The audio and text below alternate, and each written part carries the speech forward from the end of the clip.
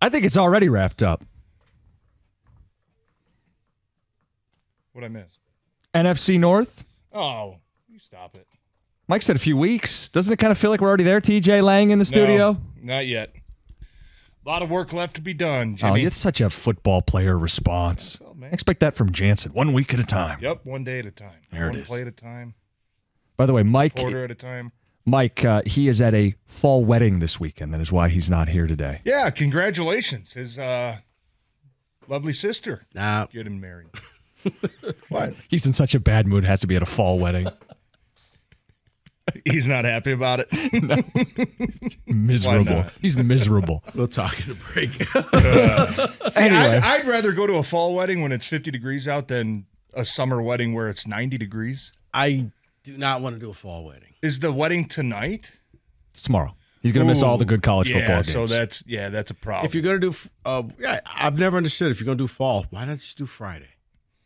Amen. You get the person can take, your guest can just take Friday off from work, and you can celebrate, do whatever you want, and you got Saturday to recover. I think they're doing it a week too early. Should have did it next week. Oh. I believe that almost happened, I think. Should have waited for Michigan State weekend. TJ, that's what. Okay. Is that next week? Yeah. It is? Hey. Oh. TJ Lang, everybody. I thought they were going on a bye. Anyway, welcome in on a Friday. That's his fault. That's his, it's family member. Come on. I blame Mike for that. Anyway, have him in your thoughts and prayers. I mean, clearly, what a miserable experience. What a poor fella. Yeah. We started the show with Lions fans feeling good, wind beneath our wings, all that stuff, riding high. As you look at Tampa Bay this weekend, do you feel like fans are overlooking this matchup? Are people pretty confident? Yeah.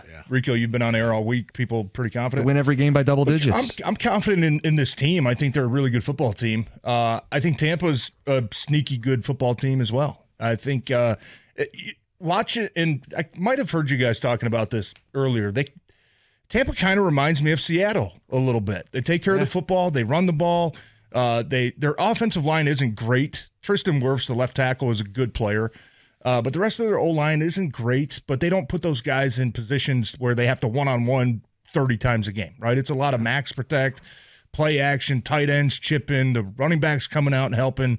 You don't get many one-on-one opportunities against those guys, and I think it's by design. It's good coaching, and they haven't been forced yet to score too many points. I know their offense is probably bottom third of the league when it comes to points per game, but their defense is good. I mean, they've got some players, especially the front seven.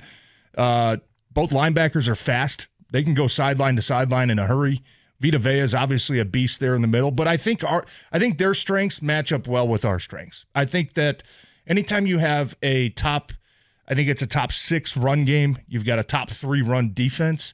Those are pillars of a team in the NFL, and those usually travel with you, and they have so far this year on the road games that this team has played. I don't think it's going to be an easy win. No. I think this game is probably going to maybe look a little bit like the Jets last year, where you're going to have to grind it out, and you're going to have to try to find a way to make a play late in the game to win. I don't think it's going to be a blowout by any means, but I'm confident in this team. I am. I think what we've seen not only this year, but really the last 15 games, right? 12-3 over that stretch.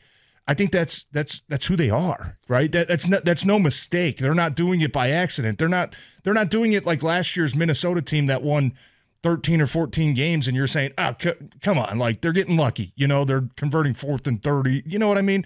It doesn't have that type of feel to it. It has the feel that what they're doing is sustainable. Now, I know that some of the injuries are a concern, and we'll get to that, hopefully by 4 o'clock, but they've got depth on this team. They've got players on this team. They've been able to focus in each week like that's the only thing that matters. You know what I mean? They don't read their press clippings. They don't worry about, we just won 3 straight games by double digits and 2 scores, whatever it was.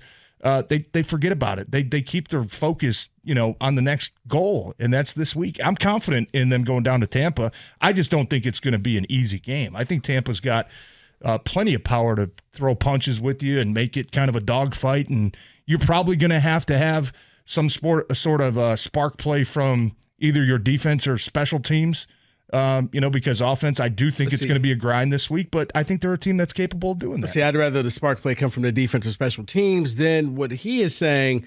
Just go for it on every fourth That's down. not what I said. He's accused me of playing Madden Just over go here. for it on Brandon every fourth Staley down. over Right. here, huh? No punter needed. CJ. No field goal kicker needed. We're going for Leave it. Don't them even both activate. at home. Yeah. Don't even activate Scott Daly. My Leave him thing home is, this week. No long snappers. because I think you have a great defense, lean on them. And if you have to, just punt the ball from midfield, pin them in there, get it back, and start all over again. Don't take unnecessary chances, because this is the type of game where I see, you know what, it's a field goal type of game. So every field goal that you make will count. So rather than keep being risky, because, yeah, it looks great when you go for it and you get it, but if you don't and now you hand the ball over at the 50-yard line, now they just got to travel 20 yards for them to make 3 points, and that could be the difference in the game. Yeah, and I think, look, field position in these type of games, it's a big deal, right? Punting isn't the worst thing that's going to happen to you. If you're facing a Say that again for the people in the back. It's not, well, in these type of games, it's not where – Thank you. We could be totally wrong. I think we're all on the same page where we don't expect this to be a 38-35 type of shootout game. So, yeah, I mean, if you're pinning them deep and you're pinning them inside the 15, inside the 10, that's not a bad thing. That is a win against teams where it's going to be a dogfight. So, but I'd say, I mean, you said we have a great defense. I think the great defense has been playing really good. We know they're going to slip up eventually. This is the NFL, right? You're not going to win the rest of your games. This team is not going to be 16-1. They're going to have a game that they're probably going to drop where maybe a couple plays here or there. Do you have more confidence in the offense being able to sustain what they've been doing, or the defense? Because I look at this week and I say, I don't expect the Lions to go out there and lay a dud offensively and score 13 points or 14 points. I know they're on a streak of 15 games or so of scoring over 20. I look at the offensive, that's who they are. You know you're going to get probably 23, 24 points out of this offense. I look at it and say, when that time does come, when we're going to slip, it's probably going to look like something in Seattle where you just can't figure them out, and it's just one of those days where the offense, the other team's offense is just making plays, and they're getting the 50-50 balls, and they're getting all the bounces their way. You know what I mean? You know what I'm trying to say? I do. But see, I look at it the other way. Our defense is good, but I think the defense is – I lean on the defense more because it seems like it's just been a merry-go-round of who's going to be playing in the game. This guy's not playing this guy, but they still just come out and get it done. And defense – when you start getting good, it becomes contagious, and you just start believing in yourself, and you put that fear factor in other teams. And I kind of see that with this defense now, where Bryce Young just looks like the last three quarterbacks all just took off their helmets and were just like, wow, I don't know what I'm going to do with this front four. I mean they all TJ, you're at the game, but if you go back and watch it. The TV shot, and they'll take off the helmet, and it was, there's Jordan Love, and it's that same look like, we're only in the second quarter. I got to go. Yeah, you just I can't got two more figure 'em out. quarters of this. Right. Right. It becomes contagious, and this defense, I think they swarm to the ball. They're just getting it done. I like what they're doing. That I think that when they do slip up, it's probably going to be because Goff, or maybe he threw a pick, or a tip ball got intercepted, or a fumble, or something like that.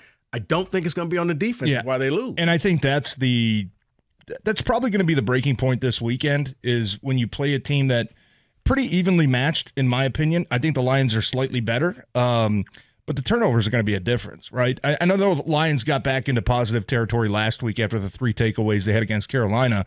But Tampa Bay, a big reason why they're 3-1 is because they're the 10 takeaways in 4 games that are +7 through 4 games, which is – you're getting, 2 takeaways a game. That's how you win football games. So I think that, yes, if there is a way that they find a way to slip or maybe give away a game, it's probably going to be because of the turnover differential.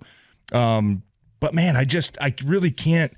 It's almost like last week where you couldn't really picture Carolina scoring a whole lot of points. I'm kind of thinking the same way. I don't picture Tampa maybe going over 17-20. I think if the Lions, if you stay on the streak you're at of 20 points plus in 15 straight games, that might be enough to win this game. It might be a race to whoever gets to 21 or maybe 23 first. I think the Lions got to have a better chance of getting there. You don't break out the creamsicle jerseys to score 13. That was like a homecoming choice that they made. Like they thought they had an easy team coming in for the creamsicle reunion. I'll tell you what, I mean, and you go back and you listen to the teams that the Lions have played. You listen to post-game press conferences, coaches, opposing players, whoever it is. It's been nothing but like not shock, but we knew this is a good football team, man, and they kicked our ass, right? Like that's how the last 3 games have been. It's not embarrassing. I can't believe we lost to that team. What we heard out of Aaron Rodgers last year when the Lions knocked him off that first game at Ford Field. Right. This year's different. I think every team knows now this is a real team. This is a legit team, and they're proving that. And they've obviously been able to do it the last couple weeks. And I really don't feel this week's going to be that much different. But you got to go out there and take care of business. And that's something that's been admirable about this team is that they don't celebrate wins like it's the Super Bowl. They don't celebrate wins like, oh, they were the underdog and they just shocked the world, right? They go in, they take care of business. Bam, we got this one. Let's move on to the next one. This just so happens to be the next one. Look, it projects a lot of confidence that they're favored on the road against a first-place team. And they've earned that with the way they've been playing. They have. And I think fans are starting to get used to this, but this is uncharted territory for Lions fans. Like, oh, we're good, and we beat people by double digits back-to-back-to-back weeks, favored going on the road against a team with a winning record, expected to win. And that's where we said, well, how far are you willing to take this? Because if you think you're just going to roll in and roll up and beat everybody handily, not so fast. Sounds like you're making the case.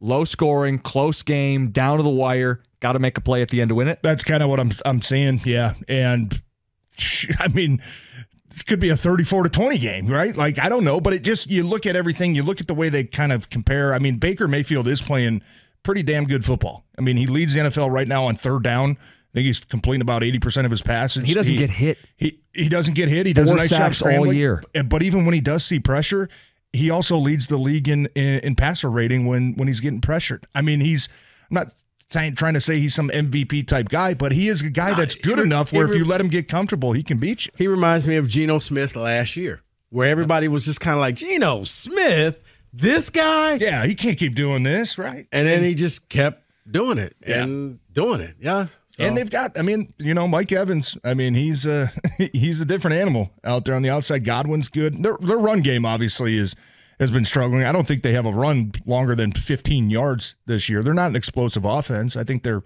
almost dead last when it comes to offensive explosive plays. You know where the Lions rank in explosive plays in the NFL? Where? Second, behind the Miami Dolphins. And they have the most explosive pass plays, which is surprising. The Dolphins have the most run plays, over 20 yards. Wait. So I can call you guys all privileged now? So I can call you privileged? Isn't that like so Goff is just like Purdy. They're both privileged. Isn't that like a sneaky stat? Like I had to do a double take. Like, no way. You don't look at this Lions offense as being explosive. Has a good offense. Well, right, but you look at them as being kind of the, hey, we're just going to hammer you, and then by the fourth quarter, we're going to wear you out, right? The body blows. You don't think of this team as being an explosive team, but they are. They're second in the NFL right now in most explosive plays. I thought that stat was shocking. TJ tells you, Lions privilege. Or TJ, your calls, text next 97.1.